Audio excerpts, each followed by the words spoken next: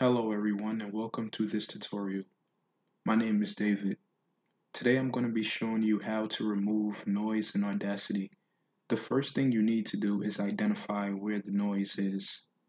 So for the sake of this video, I recorded the noise in my room. I'll go ahead and play. Good afternoon. How are you today?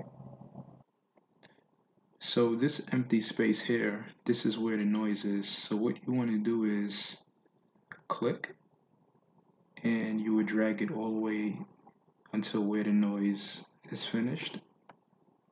And what you want to do is go up to effect, go down to noise reduction, and you don't want to reduce the noise reduction too much because then it'll conflict with the audio. So at the very least, you want to leave it at 6, and at most, you want to leave it at 12. But the first thing you want to do is get noise profile. And after you get noise profile, you want to Control A to select the entire track, go back to effect, and repeat noise reduction. And now let's hear it. Good afternoon. How are you today?